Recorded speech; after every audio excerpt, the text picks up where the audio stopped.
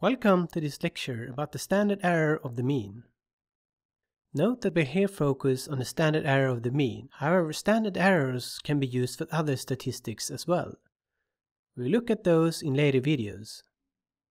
The standard error of the mean can be calculated by the following formula, where we take the square root of the variance, denoted by sigma square, divided by n, which is the sample size. Remember that if we take the square root of the variance, we will get the standard deviation. The standard error of the mean can therefore also be expressed as the standard deviation divided by the square root of n. To understand the meaning of the standard error, let's consider the following data of body heights in centimeters for a population of 10,000 individuals.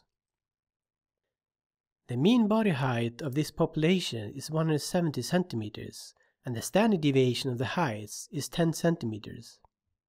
Remember from the lecture about the standard deviation that the standard deviation tells us that we will find approximately 68% of the data points within one standard deviation away from the mean, given that the data is normally distributed.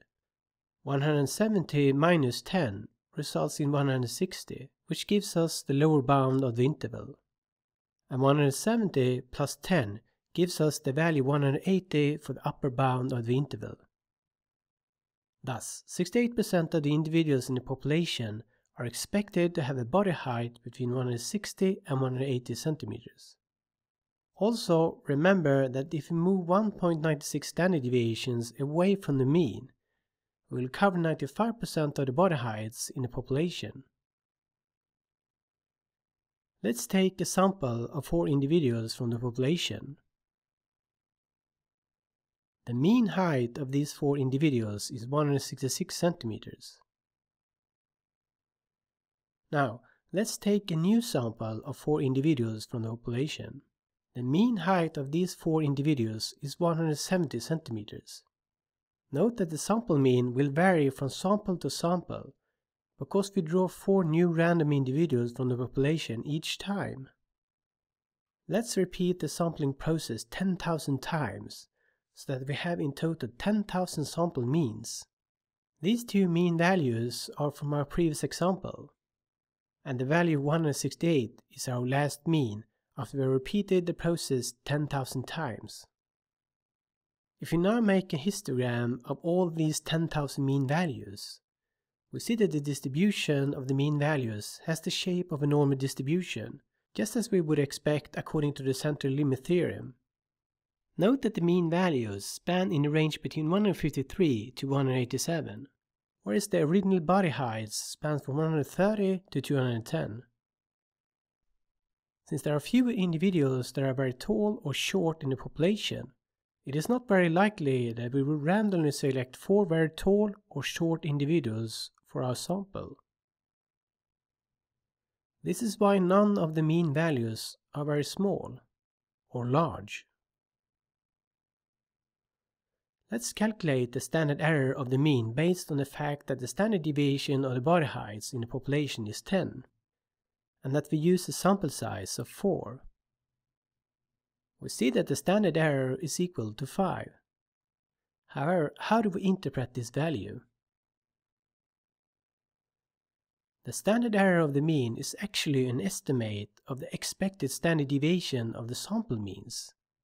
Therefore, if we would calculate the standard deviation of the 10,000 sample means, we would expect to get the value of 5. The standard error of the mean therefore tells us the expected spread of the sample means. We therefore expect that about 68% of the sample means can be found in the interval 165 to 175. This is because this interval represents one standard deviation of the sample means away from the population mean. Note that it can be seen from the formula for the standard error that the standard error decreases when n, the sample size, increases. Let's repeat the sampling again. However, this time we use a sample size of 25, which means that we randomly select 25 individuals from the population and calculate the mean body height of these 25 individuals. Note that the standard error of the mean has been reduced from 5 to 2 when we increase the sample size from 4 to 25. If you make a histogram of these 10,000 new sample means that were based on a sample size of 25, it would look something like this. Note that the spread of the sample means has now been reduced, because most sample means are now much closer to the true population mean. A sample size of 25 results in a standard error of 2, which means that the standard deviation of the sample means is about 2. If we subtract the standard error from the population mean, we get a value of 168. And if we add the standard error to the population mean, we get a value of 172. About 68% of the sample means are therefore expected to fall in the range from 168 to 172.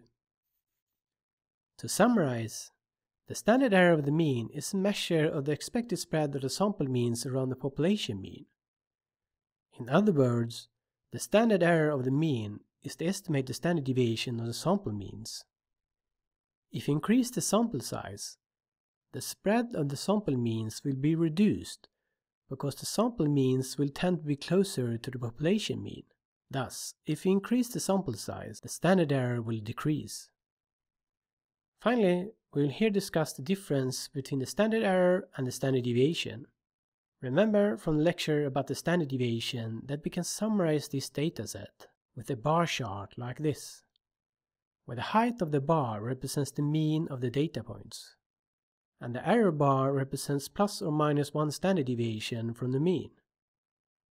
One standard deviation away from the mean results in an interval, which is expected to include approximately 68% of the data points. The standard deviation therefore tells us about the spread of the data.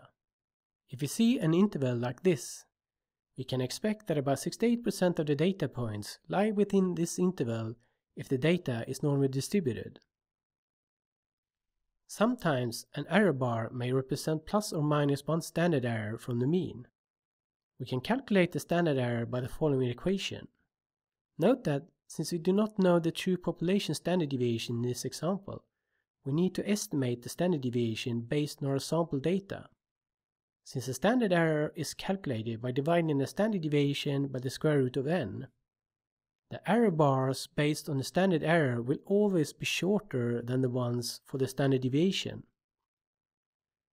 In comparison to the standard deviation, the standard error does not tell us anything about the spread of the data.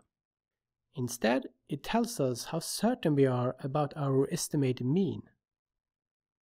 If the sample size is large, this interval tells us that we're about 68% certain that the true population mean lies somewhere in the range between 3.5 and 4.5. Another important difference between the standard deviation and the standard error is that the value of the standard error is reduced if the sample size is increased. For example, if you increase the sample size, the standard error will be reduced because we are then more certain that our estimated mean is very close to the true population mean.